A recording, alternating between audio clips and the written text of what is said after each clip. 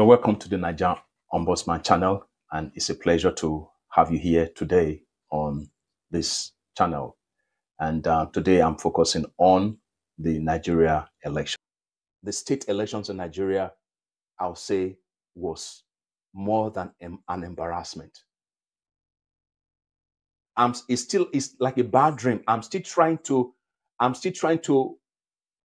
it's like I'm still dreaming when I look back at last Saturday, the 18th of this month, March.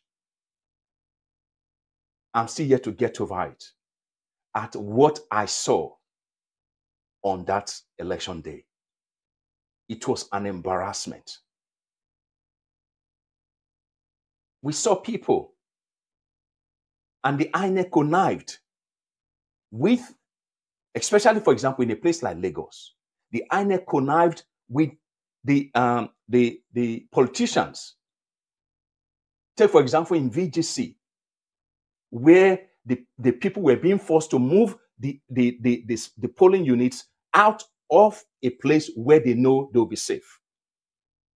Some people were moved from where they voted during the presidential elections to remote places where they know that the area boys and the miscreants, which Sanwo-Olu and APC have already commissioned for this dirty fight. It was sad. This is the worst elections I have witnessed as a Nigerian. It's about the worst elections I've witnessed as a Nigerian.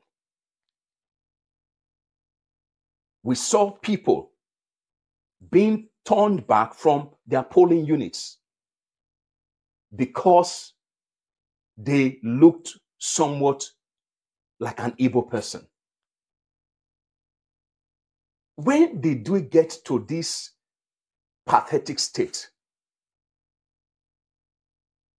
And then the outgoing High Commissioner for Nigeria, the outgoing British High Commissioner for Nigeria, could open her mouth to say that Nigerians should be proud of their elections. That was even the presidential elections.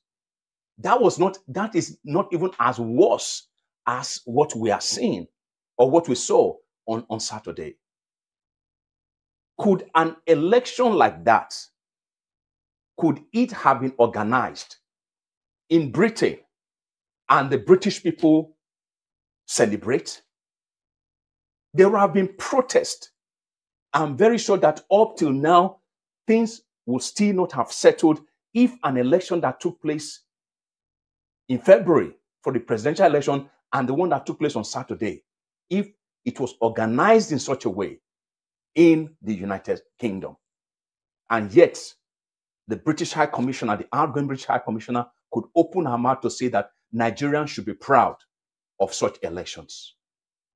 It is sad. It is sad that many foreign nations, because of their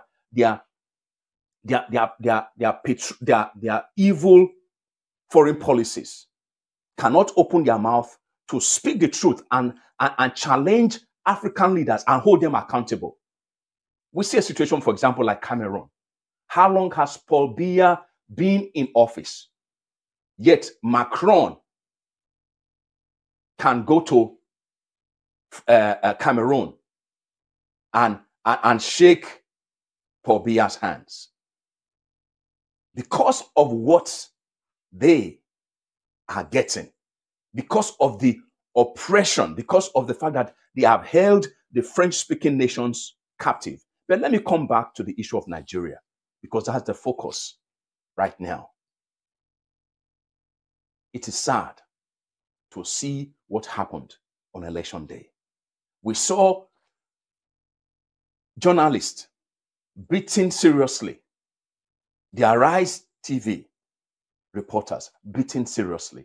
We saw intimidation, beating of the electorate.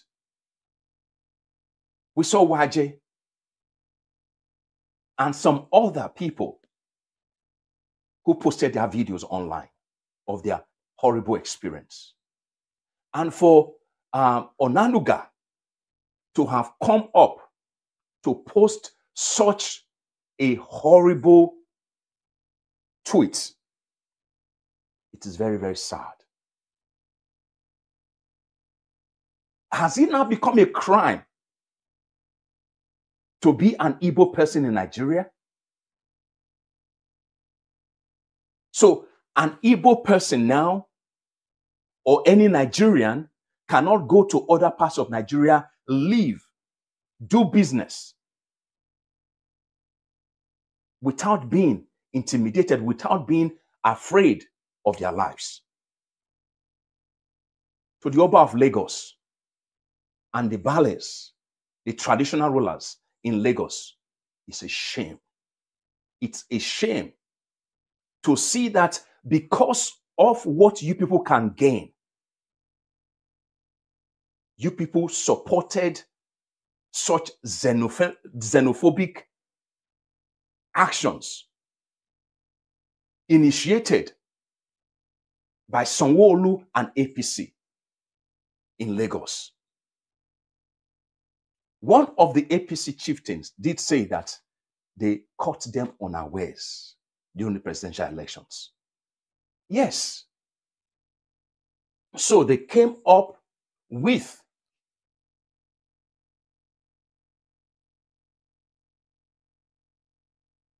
their evil plans.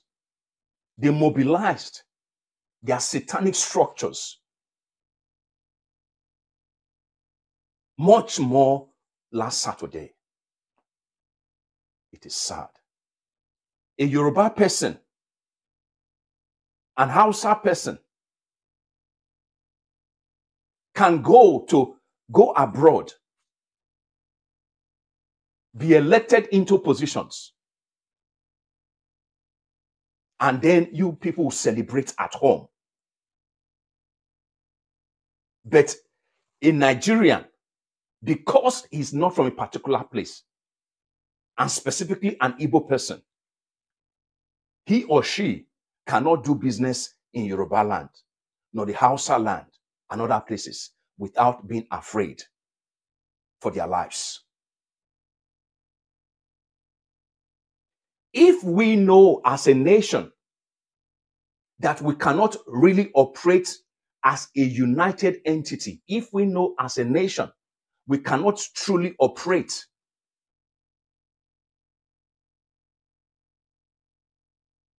a unitary system of government where every Nigerian can go anywhere in Nigeria without being afraid of their lives, then let the Igbos go. It will be hypocritical, it will be wicked for us to continue to preach that the Igbos are part of Nigeria and we cannot just allow them be.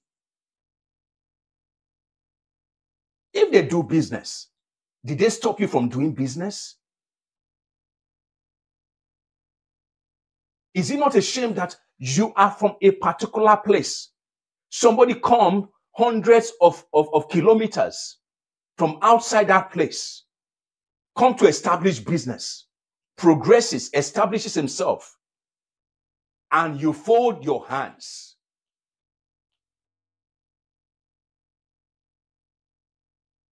In laziness, because you believe you can harass people as an agbero and get money for your survivor.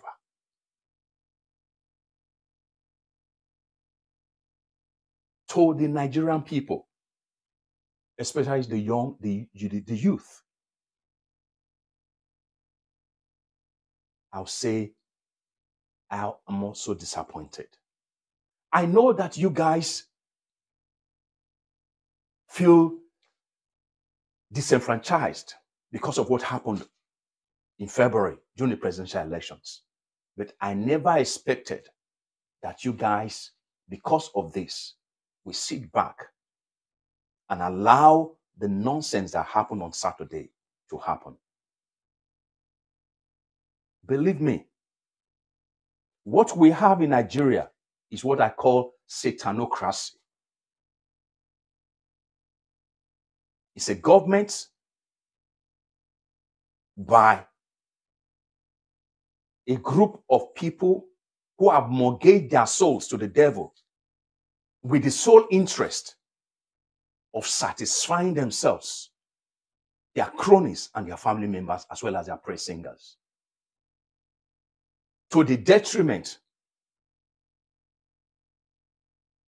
of a populace that have been so beaten and oppressed that they fail to realize that they are the ones who truly have the power. That is what Satanocracy, in my own definition, is. Because the political class of Nigeria have largely sold their souls to the devil. And for Vice President Oshibanjo, I have a message for you.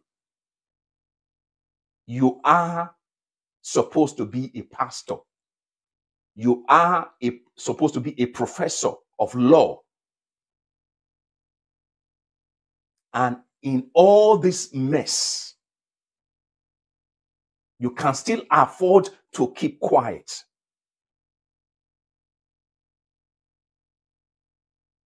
Because of your own political ambition. It is disappointing. You all travel abroad. Your children, most of your children are abroad, including the children of the head of talks in Lagos, MC Oluomo. Your children are all enjoying environments, peaceful environments created by truly democratic states. Bola Ahmed Tinubu, your children are in the UK. Your children are in the United States. But you have become a poster boy of thuggery,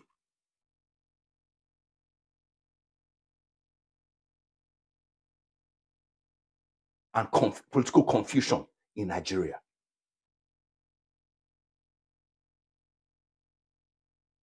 And for Sanwo-Olu to come out to say he's thanking those who voted for him. Who voted for you?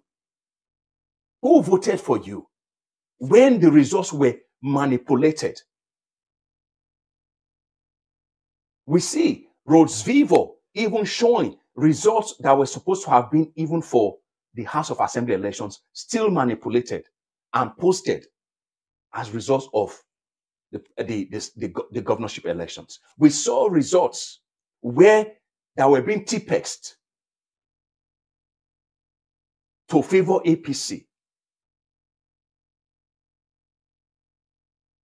Can we continue like this? To the INEC chairman, Professor Mahmoud Yakubu, you are a disgrace.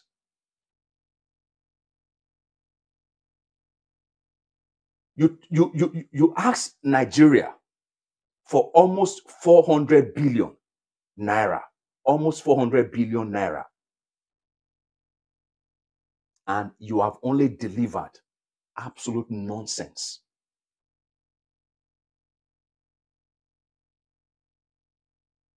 We cannot call this an election. We cannot even use the word sham. I cannot even find the adjective to describe the kind of elections we had on Saturday. You would have just told Nigerians to sit at home, that you have decided who you want to occupy offices in Nigeria. History will never forgive you people. History will always be there to present, to project the chaos and confusion you brought to a nation God has so richly blessed. President Muhammadu Buhari, was this how you came into office in 2015? Was this how you came into office in 2015? That's my question.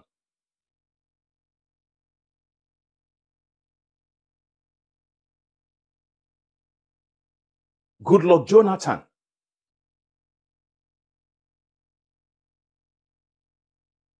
alongside Jega, conducted an election that brought you into office.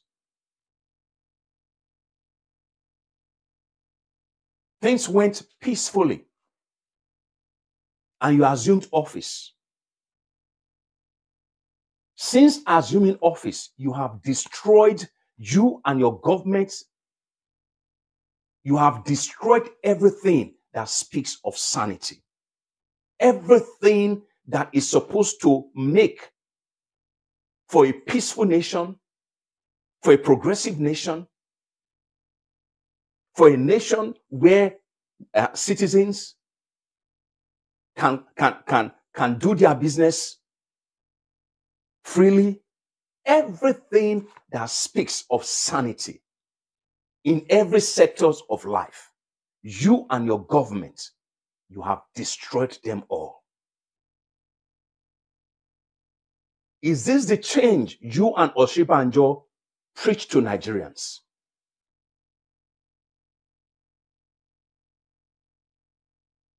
It is sad. It is sad. It is sad. To the judiciary, as I close this video, you are now the last hope of Nigerians in sorting out the mess that the INEC and the political class of Nigeria under APC have created. The police and the army, you've also compromised greatly. You must know that your allegiance is not to any political party. Your allegiance is to Nigeria, to defending the peace and integrity of the nation. But to a large extent, that was not the case. But I commend those who did what was right during the presidential elections and during the governorship elections. I know that you are there to take orders. So I commend those who, despite the limitation from the top, you have still tried to do what was right.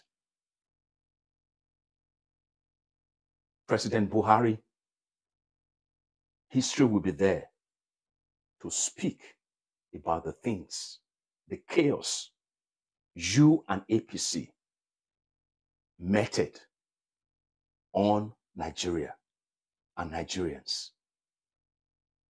You people have destroyed even the fragile unity that even existed before you came into office.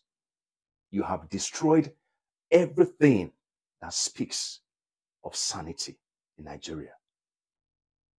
You have brought misery to the people.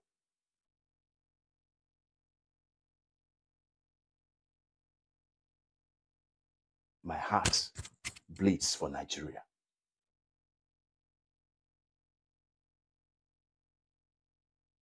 Many Nigerians have online been tearing their passports out of the frustration they feel. But I will not tear my passport, because that is what you people want.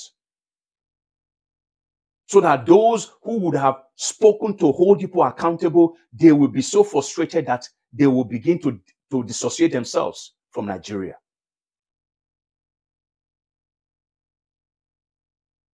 But my challenge is to Nigerians, home and abroad, and to international partners who really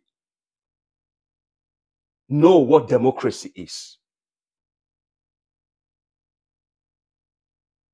to rally along with the judiciary of Nigeria.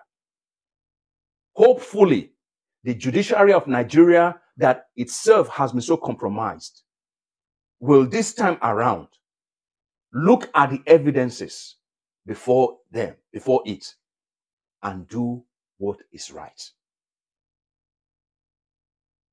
It is a shame. I felt embarrassed discussing the issue of Nigeria elections before my friends, because I felt that Nigeria should have been the light bearer for the continent of Africa. But a few set of greedy people, a few set of people who have sold their souls to the devil, just refused to do what was right. And to Nigerians, can Nigeria be savaged? Can we see the kind of Nigeria we desire? Absolutely. I still, in all this, believe that we can have a Nigeria where there's sanity among the political class and across board. But this can only come if we collectively stand together and hold these people who have become a nuisance to our nation and to the progress of our country, if we stand together to hold them accountable. This is the only way Nigeria can move forward. For those of you who took 2,000 naira, 4,000 naira, 5,000 naira, as the case may be, today is Tuesday, and I bet you have already exhausted that money. God has blessed Nigeria too much for it to be in this nauseating state. But I believe a new Nigeria will emerge. If we, the citizens, collectively stand to hold this evil set of human beings accountable. May God bless you. May God bless our country, Nigeria. I look forward to seeing you